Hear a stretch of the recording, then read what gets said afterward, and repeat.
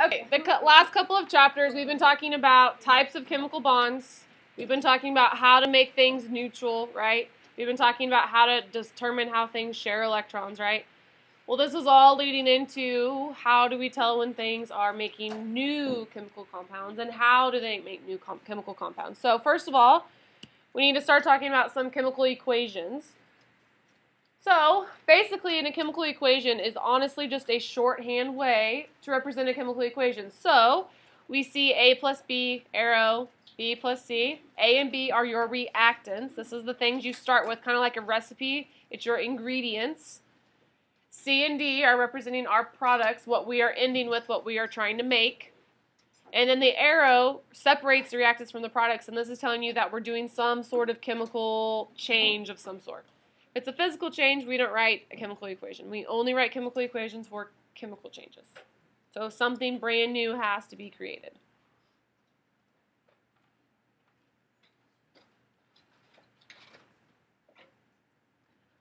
Okay, so there are 5 types of reactions. Combination, decomposition, single displacement, double displacement, and combustion. Combustion is not bolded in your text. It does talk about it a little bit, but it's not bold print like the other 4 are. So we're going to break them down. We're going to talk about each one individually. The first one we're going to talk about is a combination reaction, and it does exactly what it says. Combination means combine, correct? So basically, we're going to take one reactant and a second reactant, and we are going to combine them together to get a brand new compound. Okay, your reactants can be elements or compounds. It can be 2 elements. It can be an element and a compound, or it can be 2 compounds. But you're taking 2 things and you're combining them into one. So for instance, we could take zinc, which is a metal, and bromine, which is a nonmetal, and we could get zinc bromide. Okay, a chemical reaction has happened. It has physically made these bonds rearrange so that all 3 of them are in the one compound as opposed to being 2 separate things. When you are trying to identify this type of reaction, you are looking for one product. So you're looking for one thing on the right side of the arrow. Only one thing. And I have nice pretty pictures on all these slides. The first 2 don't really helpful, but the single replacement and the double replacement pictures really help. So basically, you're taking a girl and you're adding a guy and you get a couple. Yay, they're happy. They're a couple now. I like the little we are separate. We are separate. They're a little cheesy, but it helps. All right. The next kind is called a decomposition reaction, and it does the same. It does exactly what it says as well. When you guys all know what decompose means. Decompose means it's breaking down, right? Well, in a decomposition reaction, you are breaking a compound down into an element, 2 elements, an element and a compound, 2 compounds. You're breaking it up. So for instance, in this example, we're starting with magnesium chloride, and we're breaking it up into the elements of magnesium and chlorine. So we no longer have what we start with. They're 2 completely different things. Okay, when you're trying to identify this reactant, you are looking, or when you're trying to identify this type of reaction, you're looking for one reactant. So in a combination, we're looking for one product. In a decomposition, we're looking for one reactant. Okay, this picture, you take an egg with a little baby turtle inside of it. The egg then hatches and you get the eggshell still there, and now the turtle's out of the shell. So again, cheesy picture, but the pictures get better here in a minute. Okay, the third type of reaction is a single displacement reaction. And in this type of reaction, one element will replace a similar element in a compound. So it's almost kind of like they're switching places. So if we look at this, we have something all by itself. We have an element here. We have a compound here. A compound is 2 or more elements. And over here we have an element and another compound, right? Well, all that really happened is our 2 things switched places. A switched place with B, B switched places with A. So, when you are trying to identify this type of reaction, you're looking for an element and a compound on each side of the arrow. And in this example, I kind of like to, and I always tell my high school kiddos, this is like you go on a date with a third wheel. Okay, so over here, we have this guy. He's just tagging along on the date because he has nothing better to do. And here's the couple. They're on their date. But while they're on the date, this girl decides that the third wheel guy is a little bit more interesting than her date. And so she kicks him out of the couple and she leaves with the third wheel guy. That's my example. That's what happens in a single replacement. All three variables are still there. They just are bound to different things. Okay, but if you notice, who did the guy replace? The guy replaced the guy, correct? So in a chemical reaction like we see up here, zinc is a metal, copper is a metal, so my zinc is going to replace my copper. My copper is then going to be out. Zinc would not have kicked out my sulfate because metals are going to replace metals. Non-metals would replace non-metals, so on and so forth. The next one is called double displacement. And this is very similar to single displacement, except this time around, you don't have an element, you have two compounds. You have two compounds as reactants, you have two compounds as products, but the exact same things is happening. We have two things switching places. So, when you're trying to identify this type of reaction, you're looking for two compounds on both sides. And in the example I have on here, this time we have a double date. This couple and this couple are going on a double date together, but while they're on their double date, they decide to completely switch partners, and they leave with the other person. Okay, so this guy is going to go home with the doctor, and this guy is going to go home with the red skirt girl. Okay, so that's what happened. There's still, all four people are still there. All four elements are still there. They're just with a different element. So they're switching places. And again, notice that only the girls swapped places. So just like up here, potassium is a metal, silver is a metal, so potassium is going to switch places with silver, not with nitrate.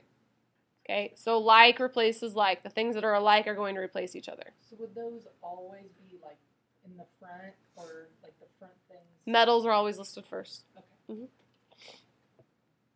Correct. All right, the fifth type of reaction, which again is combustion, it's not bolded, but it's in that paragraph at the bottom of that page. It starts talking about combustion a little bit. A combustion reaction, basically, when I think combustion reaction, I'm thinking fire. I'm thinking explosion. Combustion reaction is what happens when you light stuff on fire. So in order to have fire, you need to be in the presence of oxygen. So therefore, one of your reactants has to be oxygen. Okay? And when you burn something, you are always creating carbon dioxide and water. So in order for you to be a combustion reaction, you have to have these three things. Oxygen has to be a reactant. It has to be all by itself. Carbon dioxide and water have to be products, or you're not going to get fire. Nothing's going to happen. Yes, it's not. It's in that paragraph right there. Or somewhere. I read it somewhere. It's somewhere. I don't remember. But no, it is not bolded, but it does talk about combustion a little bit somewhere. Oh, in this. Do you find it? It's on page, what page is that, Heidi? 89. 89. So that's top of page 89. All right, so in the example like here, it's kind of like if you're standing and you're getting gas at the gas pump and you decide to light a cigarette and there's oxygen in the air, right? That's going to be a bad combination, right? Because there's oxygen in the air, so if you light a cigarette and there's any gas fumes, explode. So this is a combustion reaction. In the process, you're going to release carbon dioxide and water vapor. All right, so when we write equations, there's lots of different symbols you can see. We're going to use a few of them. We don't use all of them, but here are a lot of them. First of all, sometimes you will see equations. You will see these guys right here, written as subscripts: solid, liquid, gas, aqueous. Oftentimes, sometimes reactants won't happen unless they're in a specific form, just like mercury. Mercury's bad, right? Well, if mercury's so bad for you, why do they used to put them in fillings in your mouth? The solid form of mercury is fine. Okay, it's the vapor form of mercury that's really dangerous and it's bad for you to inhale. So not every state of matter of a certain compound is going to be bad. Chlorine in the solid form, sodium chloride, is fine. Chlorine gas, bad, right? And so it depends on what form items are in. Another thing you might see is items drawn on top of the arrow. So right here we see a triangle. A triangle written on top of the arrow is telling you that we had to add heat in order for the reaction to take place. So this would be like if you're trying to make cookies. Are you going to get your cookies if you don't put your pan in the oven? No, you have to add heat in order to get the reaction to take place. Another thing you might see is like down here you see an element written on top of the arrow. That's telling you that you need a catalyst in order to get the reaction to start or to happen, and we'll talk about what a catalyst is here in just a minute. But over here, and you won't see these written very often at all, I don't use these at all, but you see arrow up versus arrow down. If you're looking at your products and you see an arrow after the product and it's pointing up, it's telling you that that product is in the gas form. You see an arrow pointing down telling you that it's a precipitate, which is basically a solid is being formed. I'm honestly going to use these symbols. I'm going to use the S, the L, the G, the aqueous. I'm not going to use the arrow up, arrow down. But you might see it written. I think he uses those in your text some, and you might see them on some labs. But I always write solid, liquid, gas. All right. Okay, so let's talk about the reactants a little bit.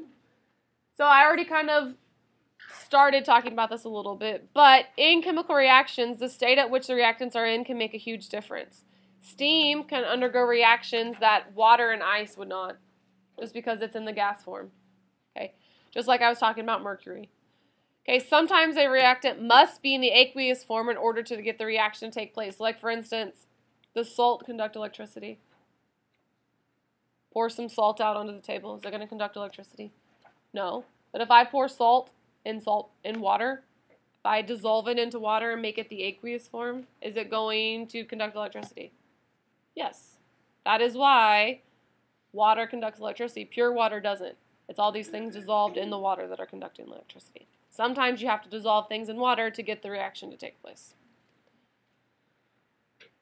Okay, so I already talked about some of the things written on top of the arrow, but I want to talk about a catalyst just a little bit. A catalyst is a material which speeds up a chemical reaction, but it is not used up or present in the products. So, for instance, I showed you this one a second ago, but here we see PT written on top of the arrow. That's telling me that in order to get this reaction to take place, I'm going to add some platinum to the reaction. The platinum is not present in the products. It is not going to affect the reactants. It's solely there to kickstart the reaction, just like if you add heat. If you add heat to the cookies, you're going to make your cookies, but it's not doing anything to the cookies. It's not changing the composition. It's just physically making the reaction take place. All right, so let's just see if we can read some of these equations. So we see 4 examples here, and I believe these are straight out of your book. I think I copied and pasted them. But what I want us to do is I want us to practice identifying the type of reaction, and then I want to see if we can explain what some of the things are happening on top of the arrow. So first of all, let's look at the first guy. Let's look at zinc plus bromine giving us zinc bromide. We're looking at this guy. How many reactants are there? 2. How many products are there? 1. So out of the 5 reaction types, what did the one product signal us? Combination. So this guy is a combination reaction. Okay, combination reaction. And let's see if we can figure out what some of this means. What does the S mean after the zinc? Solid. Solid. So we're taking solid zinc and we're mixing it with what kind of bromine? Liquid bromine. And in the process, we are going to get zinc bromide in what state? Solid. All right, so let's look at the second one. How many reactants do we have? How many reactants do we have? We have 2 elements, but we have 1 reactant. It's a compound, right? We have 1 reactant. How many products? 2. So what type of chemical reaction only had 1 reactant? Right. This is going to be decomposition. So now let's see if we can read some of this information. So what state of matter is my magnesium chloride in? Liquid.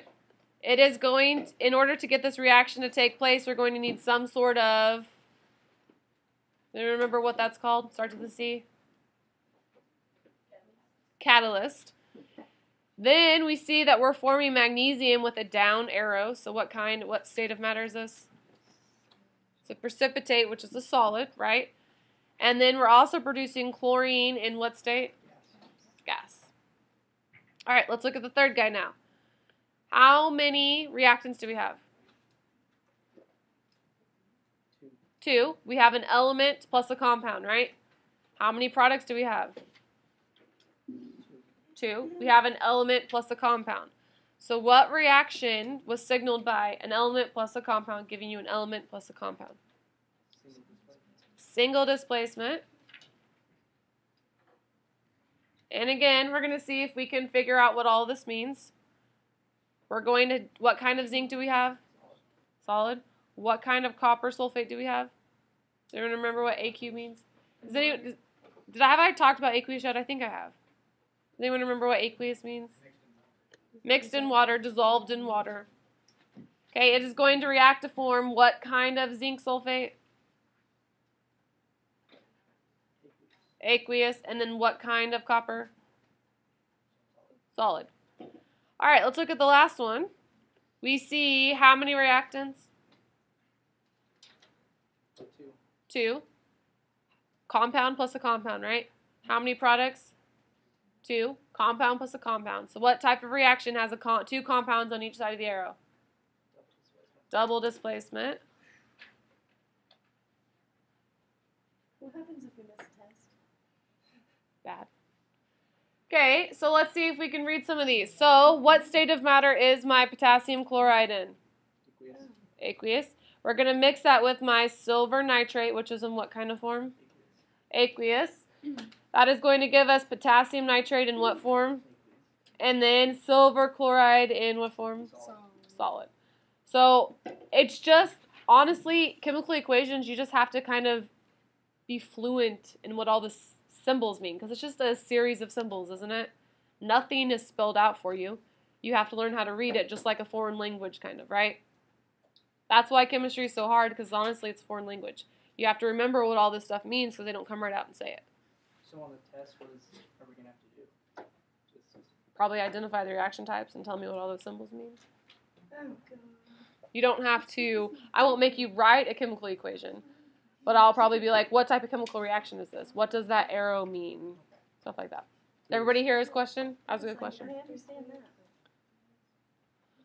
It's just going to be. Are we gonna do a bunch of examples? I mean, like, Yes. many. Because I'm really confused. You should. It's just. That's okay. But yes, see, 10 practice examples here in just a minute. Oh. She should not be, because she had me in high school. Yeah, I remember this, but Yes. it counts. When anything's in the aqueous form, is it always distilled water that it's mixed in? Yes. You can't have just normal water? Well, you can have normal water. It's just normal water has other stuff in it too, so it's not going to be purely that. All right. So that's the basics. You're not going to have to write chemical equations on the test, but you are going to have to be able to read them and understand them and identify them. But here's one problem with writing equations is sometimes they are not balanced. Sometimes when elements combine or break apart, they don't do so in the same ratio. Because remember when we were doing ionic and covalent bonding? The reason we needed 2 chlorines to 1 magnesium was to make them follow the octet rule, right? The reason we needed 2 fluorines to 1 oxygen was to follow the octet rule. So things are going to bond in different ratios depending on what they need to follow the octet rule. How many electrons do they need to steal? How many electrons do they need to share? Things bond in those ways. So they're not always going to be the same on the left side as they are on the right side. So we have to do this extra step called balancing equations. So for example, we see water. Okay, water, if you run electricity through it, will break apart into hydrogen and oxygen. It'll break into 2 gases. Well, in this reaction, it looks like oxygen has just magically appeared, doesn't it? We started with 1 oxygen on the left, and we have 2 on the right. So 1 just magically appeared. Well, that can't happen because we've been talking about the law of conservation of mass. Whatever you start with, you have to end with, right? So we can't just magically gain an atom of oxygen. It had to come from somewhere. However, if we put H2O will give us H2 plus O, that can't happen because oxygen is a diatomic molecule, which means he doesn't exist all by himself. Remember we talking about this, I think, last week? Diatomic molecules are very reactive, so they won't occur all by themselves. You'll never find oxygen as one atom. He always exists as in a pair or in a compound. He's very reactive, so he'll never be by himself. So we can't have this. That can't happen either. So if this is wrong and this is wrong, we have to do something about it because we can't just magically create an oxygen atom out of nowhere. So if we have H2, but if we try to change the reactant side, some people try to do this. We put H2O2 will give you H2 and O2, which makes sense. Now we don't have an oxygen coming out of thin air, right? But H2O2 is hydrogen peroxide, and H2O is water. And those are 2 completely different things, right? So this may be the balanced equation for hydrogen peroxide, but it's not the balanced equation for water. And so we need some sort of solution to this, so we have to balance the equation. This is just a little tiny bit of math. So if we can do ionic and covalent bonding, you'll be able to do this. It's not hard math. To do this, we put numbers in front of the substances. We call these numbers coefficients, and these indicate the number of molecules in each substance, not the number of atoms, how many of those compounds are we going to have. So, weird. I think that was a typo. But in H2O, we're going to break down into H2 and O2. So in order to balance this, we're going to add some coefficients. So what I always do is I look at what's unbalanced. Who's unbalanced? My oxygens, correct? So I have 2 on the right. I need 2 on the left, right? But I only have 1. So what I'm going to do is I'm going to add a coefficient out here in the front, and that's telling me I don't have 1 H2O, I have 2 H2Os. So that fixed my oxygens, right?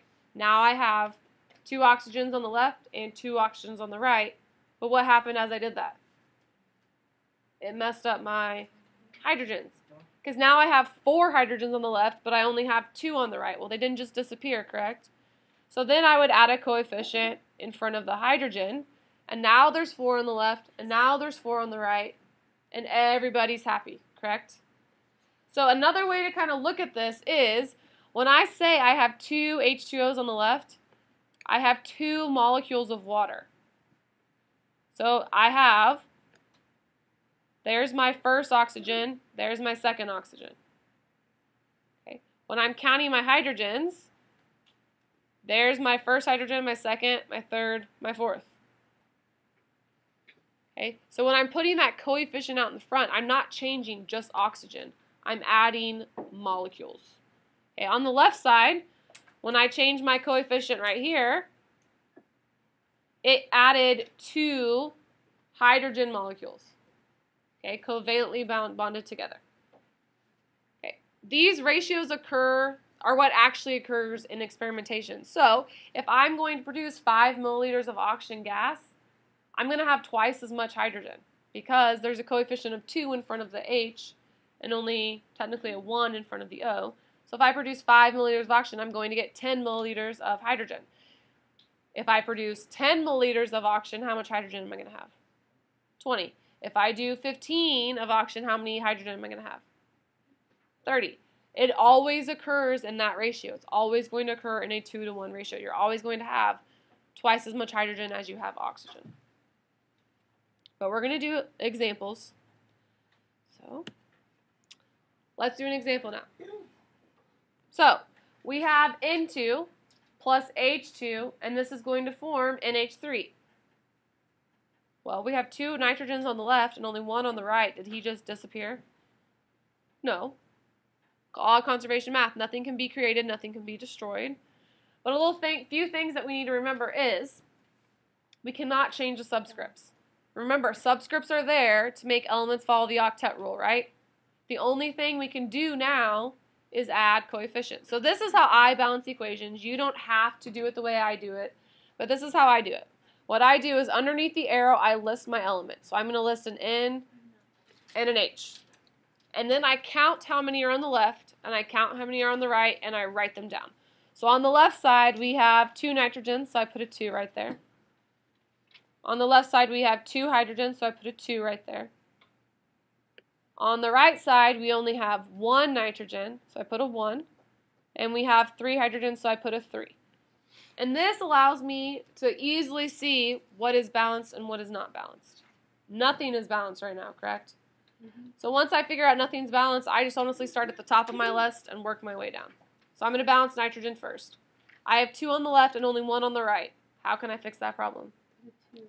I put a 2 right here. But that doesn't just go to my nitrogen, does it? It goes to my H's too. So now I have 2 hydrogens, but I have 6 oxygens. It's kind of like I'm multiplying. I'm distributing it through the whole molecule, right? So now I need to fix my hydrogens. Well, I have 2 on the left side. I have a molecule that includes 2. So what times 2 is going to give me 6? 3. And you guys see how I update my tallies as I change something? And that way I'm constantly keeping track of everything without having to just look at it and remember what I have balanced and what I don't have balanced.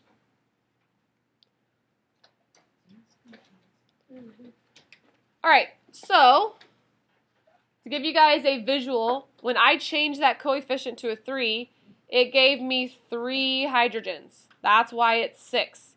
I only have 3 molecules of hydrogen, but each molecule has 2 hydrogens. So that's where I'm getting the 6 from.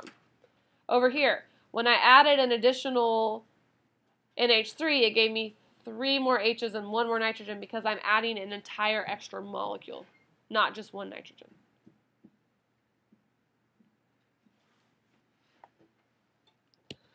All right, when you are balancing equations, the coefficients tell you the number of molecules necessary. Okay. You do not write a coefficient of 1. It's kind of understood.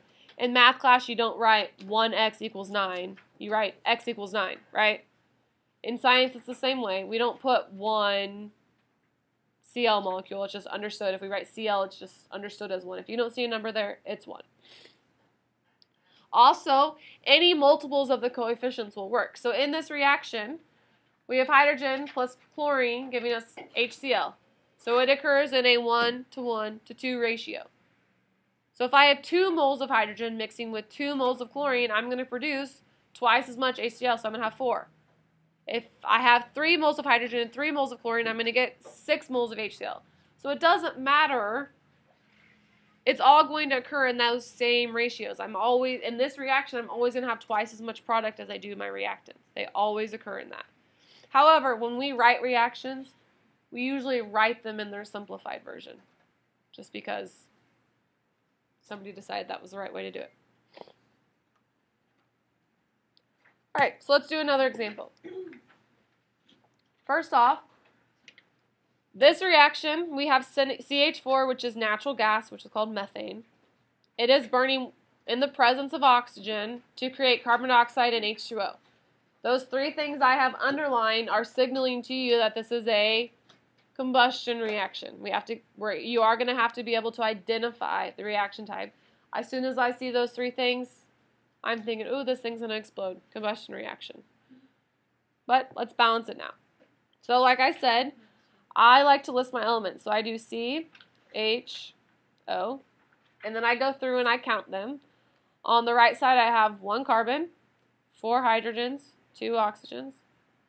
On the product side, I have 1 carbon, 2 hydrogens, but I actually have 3 oxygens. Oxygen is in 2 spots, which makes them a little hard to balance. I always save oxygen till the end when I balance because he's the hardest one to balance. That way, hopefully I'll balance them along the way. So, carbon's balanced, so now I need to fix hydrogens. I have 4 hydrogens on the left, 2 on the right. So what times 2 is going to give me 4? 2. So I put a 2 right here. But that doesn't just change my hydrogens, right? Changes my oxygens as well. So how many oxygens do I have now? All right, I have 2 here, and I have 2 here, so a total of 4. So now I need to fix my oxygens, right?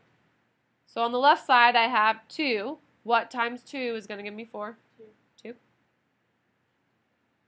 And then I glance through my tallies really quick. All my numbers match up. I'm good to go.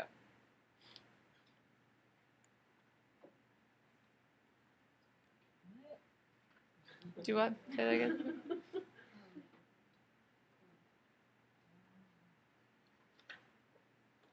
Question? No. No. Okay. Okay, so let's do a few hints.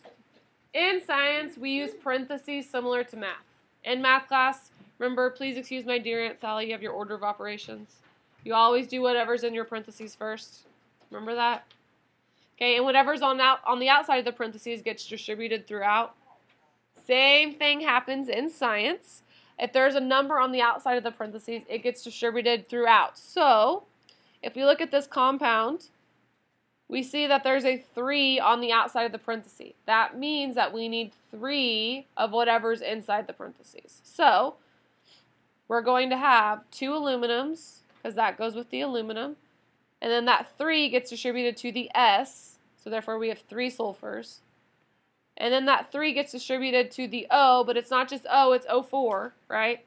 So technically we're going to have 12. It's just a distributive property. Whatever's inside the parentheses, just put that 3 with it. This is the part that usually starts getting a little bit confusing. Good? Semi-okay? We're going to do an example, like I said. Okay, another trick to balancing equations is when items appear on both sides of the equation, you can balance them as one thing. So do you see how there's sulfate on the left side? You see how we see SO4 on the left side? You see how we also see SO4 on the right side? We don't need to balance him as sulfur and oxygen. We can balance him as SO4. When they're in the same form on each side, we can just skip a step there. Allows us, honestly, it'll make your math a little bit easier. Because oxygen's also here. So we can balance that guy as OH on the left and OH on the right. Because he's in the exact same form on both sides. So, let's do that.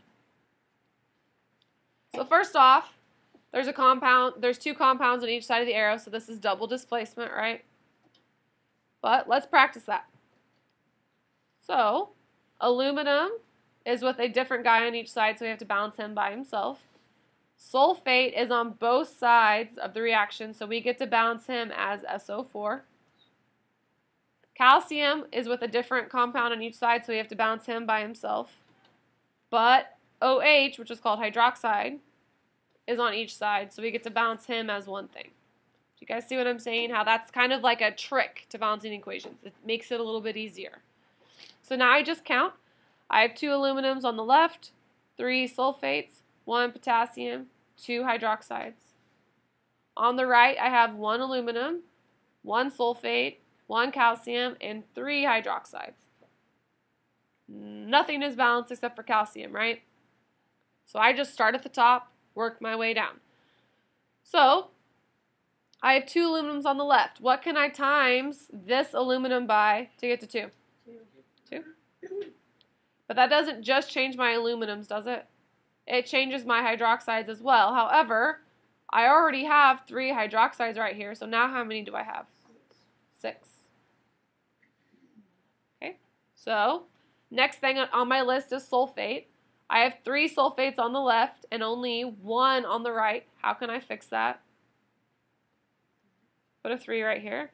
That changes my sulfates to 3, but it also changes my calciums to 3. I just keep creating more problems, don't I? So now I need to, next thing on my list is calcium, right? So I have 3 calciums on the left. How many do I need on the right? So I add a coefficient of 3 out here in front. Changes that to a 3, and it changes my hydroxides to a 6. We have 2 in the compound, and we're timesing that by 3. Is everything balanced now? Do a quick run through. Do all my numbers match up? Yes? Alrighty. Now, we are going to do 10 more practice problems here in just a minute. So we're all on the same page before we're done. But really quick, your homework's on page 93, numbers 1 through 2. We'll go over it really quick before your test on Tuesday to make sure that we don't have any questions. And then we'll take our test. Yeah. Did I put it right? Wrong? It's 94. 94. I'm sorry. My bad.